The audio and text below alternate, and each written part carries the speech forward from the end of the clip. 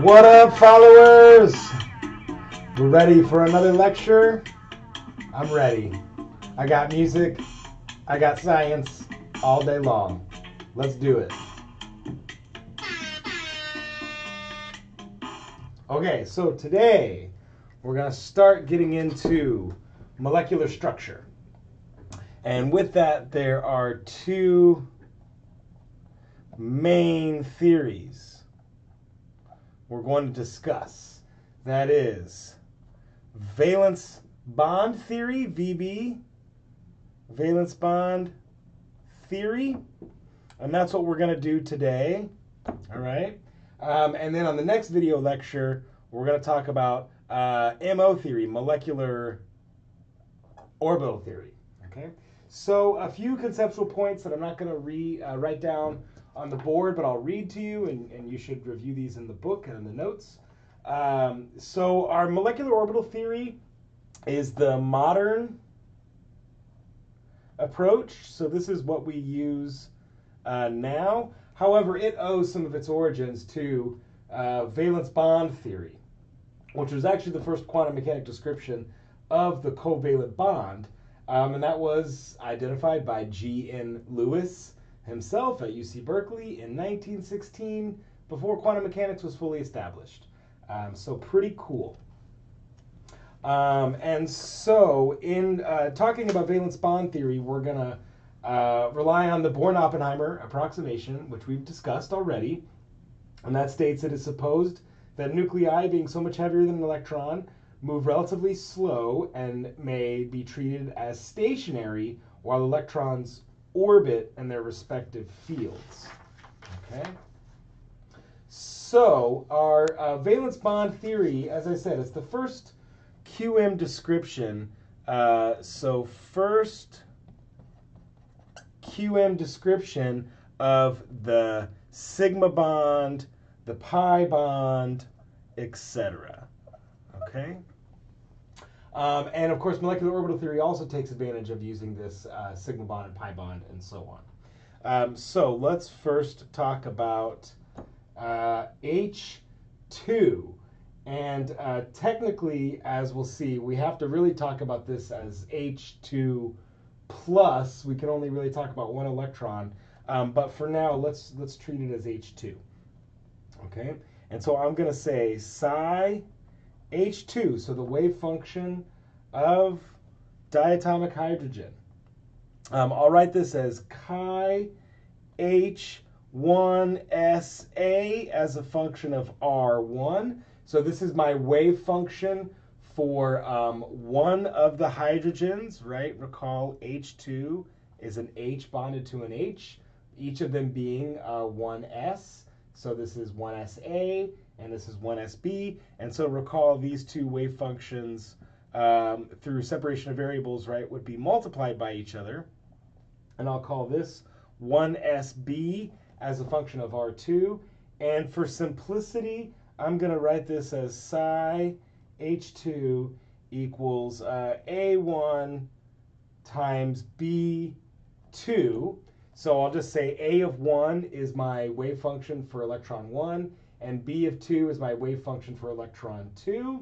But remember, if we switch signs, right, special case of Pauli exclusion principle, then we recognize that I could have A2, B1, and remember, if we switch the labels, we have to change sign. So what that means is we can write this as a superposition, okay? So I can say psi H2 equals A1 B2, and that's going to be plus or minus A2 B1. All right? And so if we look at what these two effects would be, all right? So I'll draw these out on this side over here. So if this is, let's say, my radial plane right here, R, and suppose this is the 0 value for R1 and the zero value for R2, okay? So recall, I've got some stuff hidden over here. So recall the radial distribution for 1s, here it is, n equals 1, L equals 0, right? It looks like this, out to positive values. So at negative values, it'll look like the opposite. So this is the one we're looking at here. So that means it looks something like this, out to positive r's. It's supposed to be an exponential decay. And then something like this, out to negative r's. So this would be my A. And my B will look something like this. So I'm going to draw it going behind this line. This is what my B looks like. So I'll call that A1, B2. But then, right, if I switch those labels, right, now I'll draw it as, so I've still got B on this side. And now I'll draw the A going behind it, all right? So then this would be A2B1. And now if I look at the plus state of this case, then what I'm going to get, so if I look at A1, B2 plus A2, B1, and then here again are my two nuclei, then I'm going to get something that looks like this. I'm going to get enhanced electron density in this internuclear region. So I'm going to say that that's enhanced electron density. And then I'm also going to specify, and we're going to define this axis specifically as the z-axis. Okay? So if I were to take this graph and flip it so that you're looking up at you, so if I'm looking now along one of these lines here, so there's my z-axis going into the board, and what this circle represents here is my enhanced electron density. So that's cylindrical symmetry about the z-axis. Okay? And so if we were to now look at my, we'll look at the A1, B2 minus states in a little bit. As it turns out, it's what creates what we call the antibond in MO theory, but we're going to get there soon. Okay, we'll focus on the valence bond theory for now. Okay, and so this symmetrical symmetry about the z-axis we specifically call the sigma bond, single bond with symmetrical symmetry about the z-axis. Okay, and so as an example, if I were to look at N2, okay, where I recognize now each nitrogen atom is going to be a 2s2, and then we know nitrogen, right, is 2s2, 2p3. So specifically, that's 2s2, 2px1, 2py1, and 2pz1.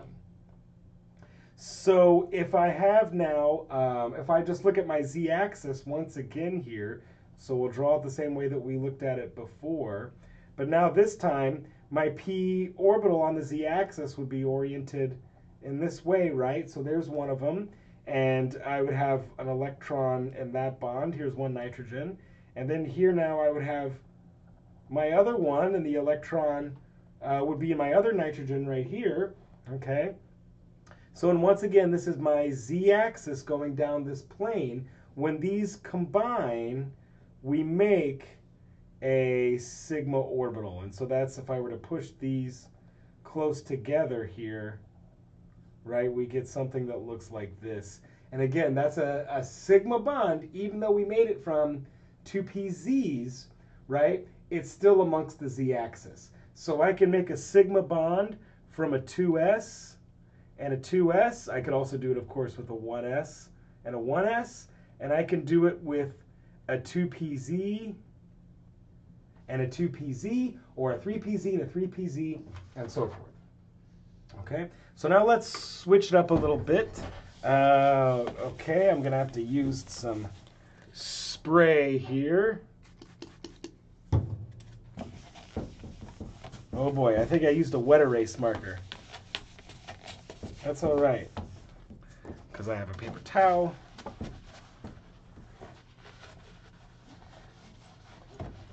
Get this all cleaned up here.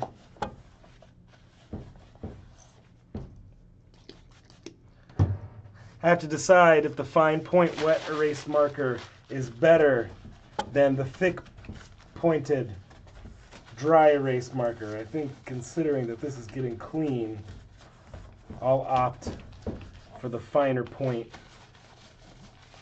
wet erase marker. Okay, and you guys just get to watch me clean my board periodically here. Beautiful. Okay, so continuing along, let's talk about methane, CH4. Okay, so I've got a carbon, and hopefully remember from your mini chemistry classes, methane adopts this tetrahedral arrangement where 2 of those hydrogens are in the plane of the board and 2 are coming in and out of the board, okay? And so if we look at the ground electronic configuration of carbon, we know it's 2s2, and it will adopt a 2px1 and a 2pz1, all right? And so when you think about this now, it says carbon should only form 2 bonds, right? Because I've got 2 orbitals with only 1 electron each. So you would think, well, why wouldn't it only just take 2 bonds? We know really carbon takes 4 bonds. So we call this promotion and hybridization. Hybridization, okay? And so really what that means, carbon, so we think, this is just a theory after all, that it goes 2s1, 2px1, 2py1, 2pz1. So one of my 2s electrons was promoted, and so now we have 4 unpaired electrons. Okay, so this really isn't like an excited state. It's really this notion of hybridization, okay, that the orbitals themselves are hybridizing. Okay, and so with 4 unpaired electrons, if I were to give it 4 more unpaired electrons, which I would get 1 from each of these hydrogens, then I can make my 4 sigma bonds, my 4 single bonds. Okay. And note that z-axis, right, I can shift that z-axis however I want depending on which bond that I'm talking about. So there would be symmetrical symmetry amongst each, cylindrical symmetry amongst each carbon-hydrogen nucleus. Okay? And so if we keep going along with this, so we're going to create from this what we call the hybrid orbitals. And hybrid orbitals are superpositions of atomic orbitals. Okay? Of AOs. All right? And so, the way that's going to go, we're going to talk about these in terms of the H1, and I'm noting that this is a vector because it has orientation, the H2, the H3, and the H4. And so this creates my basis set for my superposition of hybrid orbitals. And so the basis set goes as the following. So I can say S1 is going to be, of course, wave function for S orbital plus a wave function for px plus a wave function for py plus a wave function for pz. Okay, so then now I have to go through all of the different combinations in my superposition. So H2 is now S minus Px minus Py plus Pz. H3 is still my s orbital. Now I'm going to still say minus Px.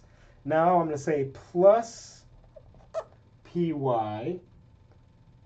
And then now minus Pz. Okay, so I've switched this Px twice. So now that means in my final case, I'll have this as plus Px.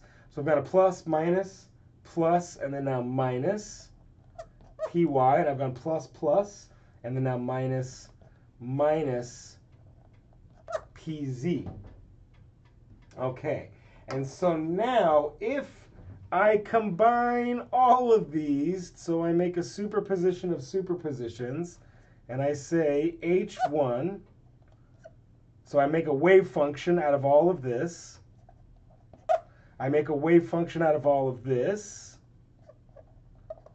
right? I make a wave function out of all of them. And if I carry through on that basis set, then all of this gives me what I call the sp3 orbital, which is pretty cool. And I'm going to show you a Mathematica simulation of this soon. So now, what is the shape of this thing? What does this look like? Well, this requires us to kind of stare at some of our radial distributions. So for now, I'm gonna ignore the angular, and I'm just going to look at the radial. And so I'll remind you, so let's see, let me move this out of the way here. So I'll remind you our 2s orbital, the radial wave function looks something like this, okay, and that's symmetric about the z-axis right here. So 2s, right, gives me this equation right here. Oh, excuse me, sorry, 2s. Here's my 2s. Okay, and what I'm going to do, I'm going to draw this like the following. So I'm going to go back to drawing my z-axis right here, okay? And I'm going to give it one center point, and I think I need to switch colors to make this effective. So now I'm going to draw that radial distribution the best that I can, all right? And so the way that would look, so I'm focused on this one. So we'll say it's something, you know, looks something like this, okay? And so if that's what it looks like out to positive values, out here, right, we'll say out to positive values, out to positive r's, and then out to negative values, it's going to be symmetric, okay? So now, this one gets a little tricky. If I look at now my 2p, and so my 2p, right, here's the 2, 1 equation right here. Notice that now it's got that rho right there, which we'll call rho is 2z divided by na times r. So now when I go to negative r's, this equation, the sign is going to change, okay? So if I look here at this 2, 1 state, my 2p, it's going to look something like this. Okay, out on positive values, but then out on negative values, it's going to look something like this. Okay, so now what happens when I add those together? So I'm going to get regions of constructive interference, and I'm going to get regions of destructive interference. Of course, that's right over where all my glare is, right? But follow with me here, okay? So in these regions, you can see I'm going to get a lot of destructive interference, okay? So it's going to look, let's see if we can do it here. So it's going to look something like this, okay? Where there's just not going to be a whole lot of density, all right? But now, in my region over here, I'm going to get a lot of constructive interference, okay? And so I'm going to see something that looks like this. I'm going to see a lot bigger of a lobe. And the result of that is the following. So now if I have my s orbital, if I look at it as far as like, down this z-axis, right? Okay, so rotate this 90 degrees. So now there's my s orbital. I should have made that blue. Here's my p orbital looking down the z-axis. Okay, so that's sticking up. And so now when I combine these two things, oh, excuse me, this is not my, this is not 2pz, right? This could be 2px or 2py, right? Because remember, if it was 2pz, it would be all in this plane. So this has to be either 2px or 2py, okay? And so now I'm going to go ahead and make this video a little bit bigger. So when I combine these two things, what we get are regions where there's constructive interference and regions where there's destructive interference, okay? And so I have to remember here, right, on this z-axis, I'm going to have a positive and I'm going to have a negative sign here. And so out on my negative values, right, I get some larger amount of constructive interference that I'll represent like with this thicker line right here. And on the opposite side, I get a much smaller value because these are all destructively interfered. So what I get is this orbital with this shape, right, that looks like with the big lobe on one side and a small lobe on another side. And for those of you that really like your organic chemistry, that remember your hybridization from CHEM, you might remember this shape, okay? So let's see, I'm gonna make a little room here. First, I'm gonna have to really clean this thing well since I used a wet erase marker, okay? Do a little chemistry on my whiteboard while I'm teaching you guys about chemistry.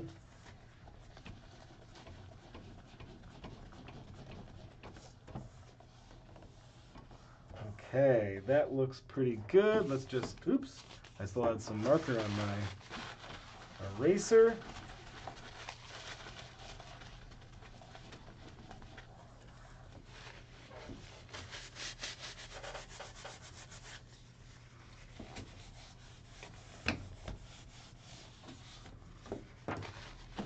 Okay, so now, moving on,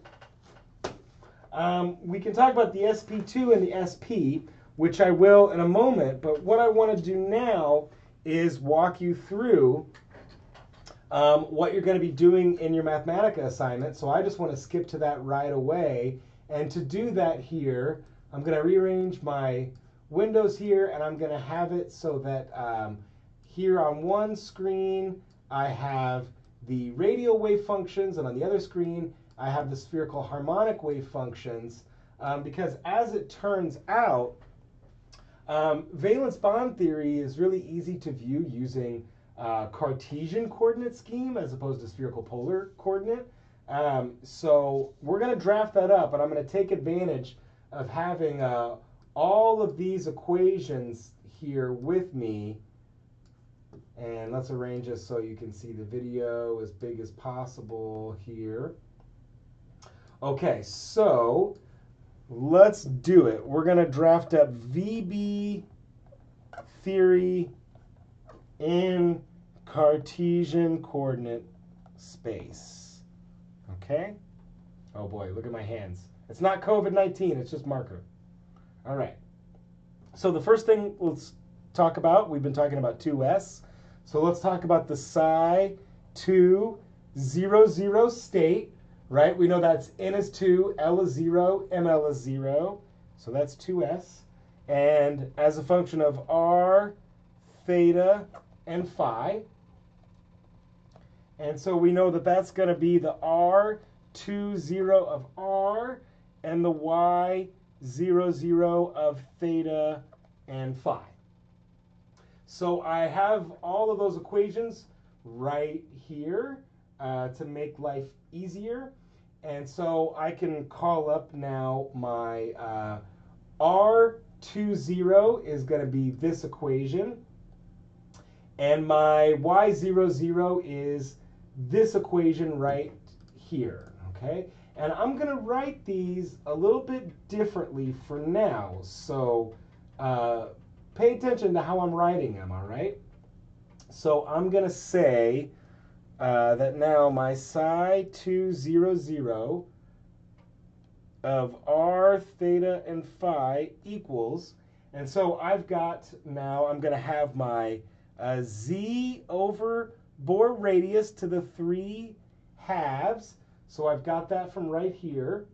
I'm going to write the 2 minus rho, and recall rho is, here it is way down here really small, 2z divided by na times r, and because n is 2, the 2 and the 2 cancel, so that's just going to be z times r divided by Bohr radius, and now that's all e raised to the power negative z times r, and look, there's a 2 right there, so I have to say negative z times r divided by 2 times the Bohr radius. And then now finally, if you look at this here, my y00 is 1 over root 4 pi. And I ignored this 1 over square root of 8. I'm going to combine those and simplify them into one constant, 1 over 4 root 2 pi. So convince yourself that you could get that you can convert how I did this square root of 1 over 4 pi as well as this 1 over square root of 8, so that should be 1 over 4 root 2 pi. Okay? So now I want to convert this over into a Cartesian coordinate. Okay?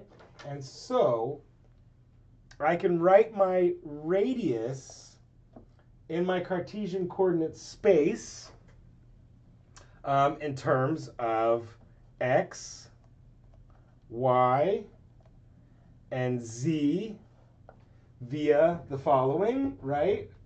The square root of x squared plus y squared plus z squared. I also, so then now when I write that down, okay, I can rewrite my psi 200 as a function of x, y, z, and now that's simply going to become 1 over 4 root 2 pi z over a to the 3 halves. And then now I'm going to have 2 minus z. And then now, of course, this is going to have to be the square root of x squared plus y squared plus z squared. Yes, all divided by the Bohr radius. And then now this is painful, but right, it's going to be e to the power negative z times, right, x squared plus y squared plus z squared, all square root. And then that's divided by 2 times a. So a lot of stuff in my parentheses, so that's a division. And so this would give me my 2s orbital in xyz space, in Cartesian coordinate space. Okay. So now, what if we wanted to do 2p? And for now, let's focus on 2pz. Right? N is equal to 2, L is equal to 1, ML is equal to 0. That makes it 2pz of r, theta, and phi. Okay, so I know that that's going to be the r21 of r and the y10 of theta and phi. So I've got my handy equations here next to me that I can use and write all that down. And so we're also going to recall, so we know that in Cartesian and converting right back and forth, we know r is x squared plus y squared plus z squared, all square root.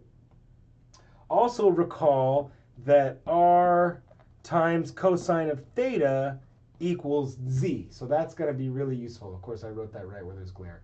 That's r cosine theta equals z.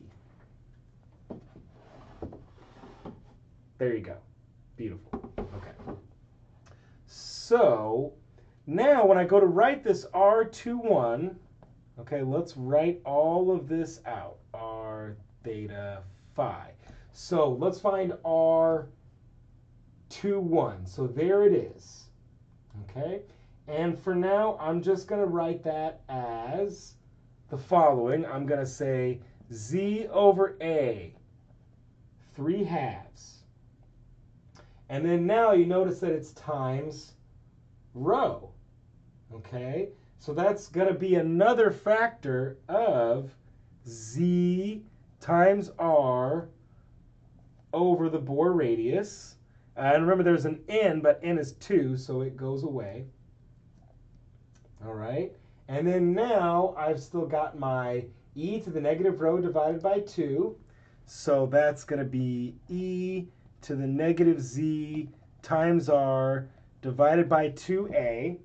And I left out this normalization constant,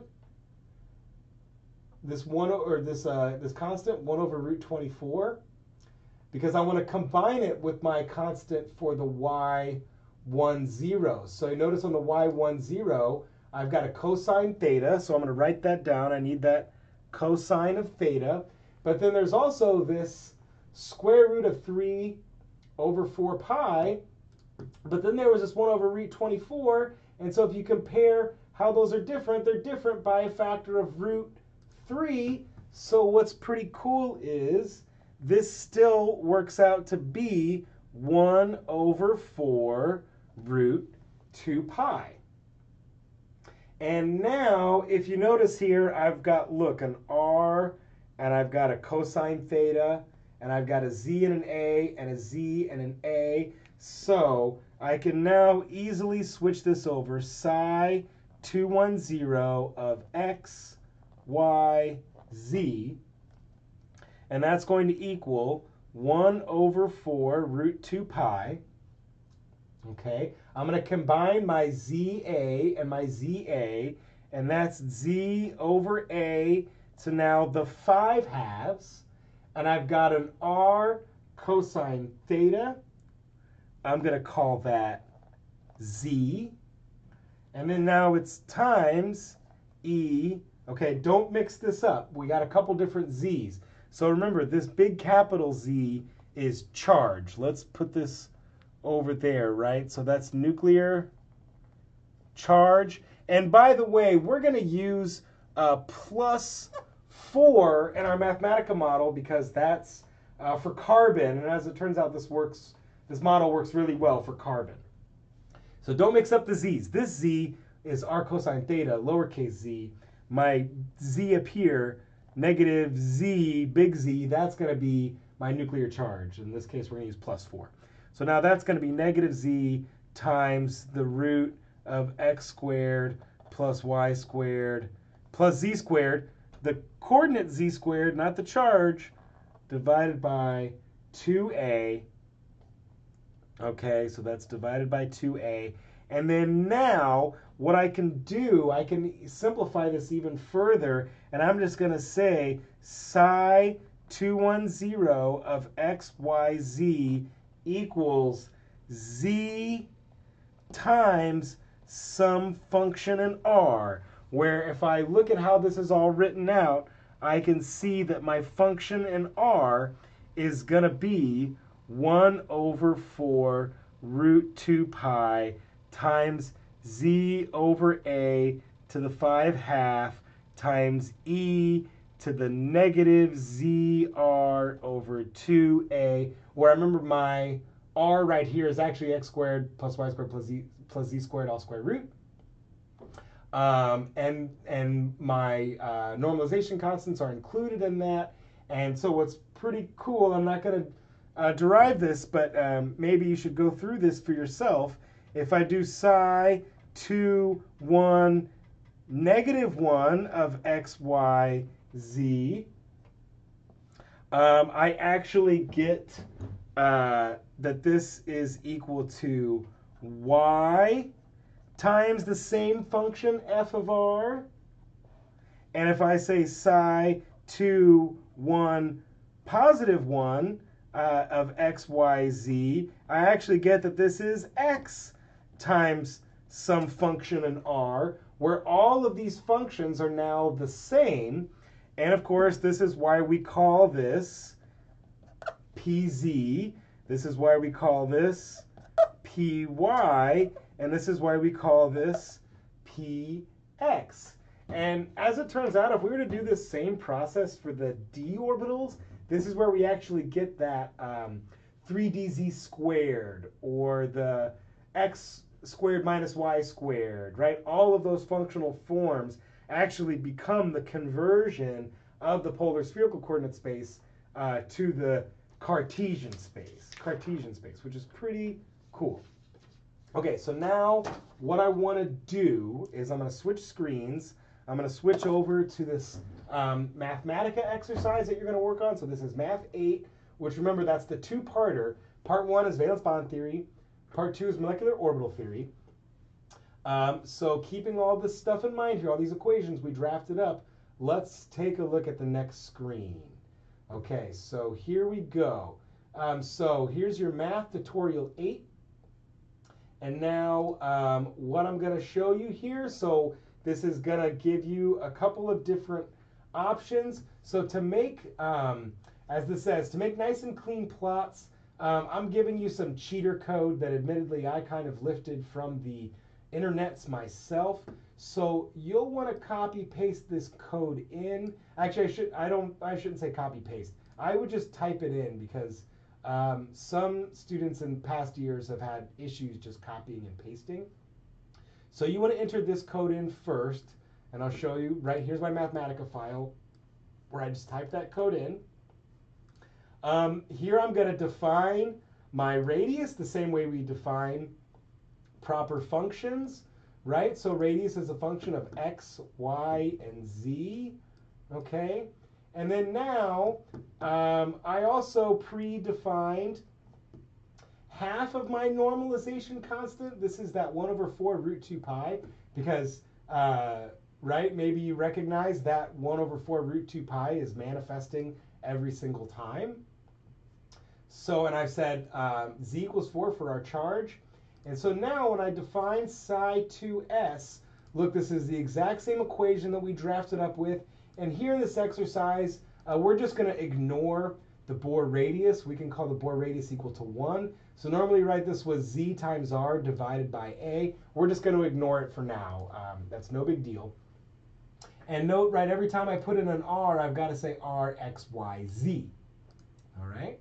And so then I define psi 2px, which is now just going to be, right, this normalization constant now times an additional z to the 5/2.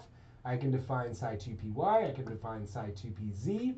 And admittedly now what I have here, this orbital plot, this is another little bit of cheater code. This is creating a new type of plot in Mathematica.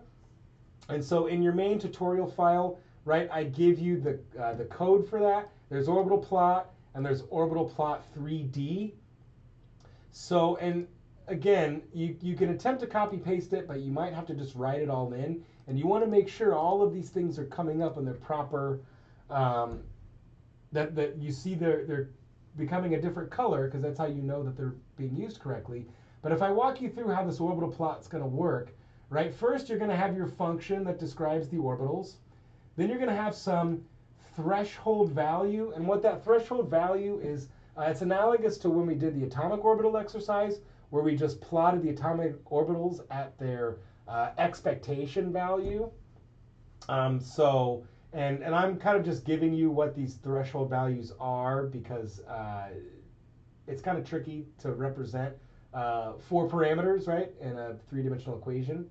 And then similarly, there's also this range. So this is like the maximum range of psi. And here specifically, we're not looking at psi squared. We're actually looking at psi, because I want you to see where the negative and positive regions actually are. The opacity, that's going to give us like a slightly transparent color, as you'll see in a minute. And then color 1 and color 2 will give me the colors of the positive region and the negative region. All right? And so now, as just an example here, I'm just showing you orbital plot of just psi 2px and psi 2py. And notice in my notation, right, x, y, I've called z equals 0. So this graph that I have right here is just like a cross section. It's just a slice. Oops. I've cheated now. You can see what the three-dimensional values look like.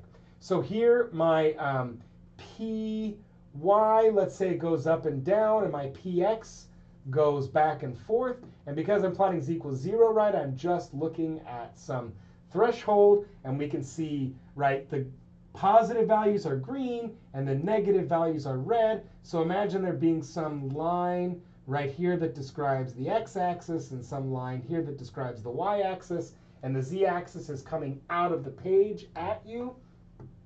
And so, for example, just to show you what these different things do, so here my opacity is 0.5. If I change that opacity to, let's say 1, so it's completely non-transparent, you'll see what it looks like. So now, right, those colors got really bright. So if I go to 0.5 again, I'm making them like, 50% transparent. I can change the color here. Instead of red, if I want blue, for example, I can do that. Okay, so then now, when I go to make this for 3D plot, I have to remember, I have to use my superpositions. Okay, and so recall, for SP3, right, here it is. We noted my superposition is S plus PX plus PY plus PZ. That's just H1, right? And then I need S minus PX minus PY plus PZ. That's just going to be 2 of them. And my total SPZ, my total SP3 is going to be a superposition of all of these basis sets. So, if I go to this mathematical model, I'm just going to show you one of these. So we have to copy in my orbital plot 3D model, which is used very similarly. Now when I go to use my basis set, I have psi SP3 1. All right. And if I look at that, right, that's 2s plus 2px plus 2py plus 2pz. And then here's my H2 and my H3 and my H4, etc. And so now when I go to plot these, here, this is my orbital argument right here. Right? Okay, so that's all 4 of those equations. And I'm plotting them individually, and I'm plotting them as they're not as the square modulus, just as the wave function, so I can see positive and negative regions. And this one works really well with a threshold of root 0.6 and a range of 0.2. I'm showing you at about 70% transparency, and once again, green and red. And what's really cool with this, check this out. When we put all of these together, it actually makes a tetrahedral arrangement. That's awesome, right? That's where this tetrahedral shape comes from. So this is very cool. So, and if we were to measure the angles, if I were to draw like, lines down each one of these, then I would see that they are, the 109.5 degrees, the classic tetrahedral arrangement.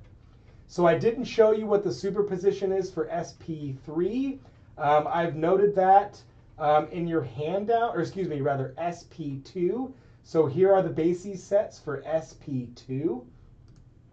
And when we put SP2 together, this is what it looks like. So this is awesome. As you recall, we call this trigonal planar, right? So this would make my trigonal planar geometry. So my nucleus, right, is right there in the center, and I can see my 120 degree angles, right? So this, if I just show you what one of these looks like, and you'll be able to tell. So very quickly, let's get rid of those 2. Okay, and let's get rid of the list argument. Okay, so if I just look at one of these now, right, so there it is going down that line. So you can even see I predict a node. That's a nodal plane between the two positive regions, which it should have. And so now if I bring back my other orbitals, okay, then here you can see I'm going to get my 120-degree angles with respect to each other. And then finally, if I do the basis sets for SP, and you notice the basis set for SP is very simple. It's either S plus PZ or S minus PZ. Then I get my really cool linear geometry, where once again the nucleus is like, right there in the center. Here I'm looking down. If I'm looking down my internuclear axis, right, I can see that sigma bond, that cylindrical symmetry. So this is all very awesome. All righty, folks. So this should get you through what you need to know about valence bond theory for the course, as well as doing your part 1 of Mathematica 8. All right, good luck, folks, and I'll see you on the next video.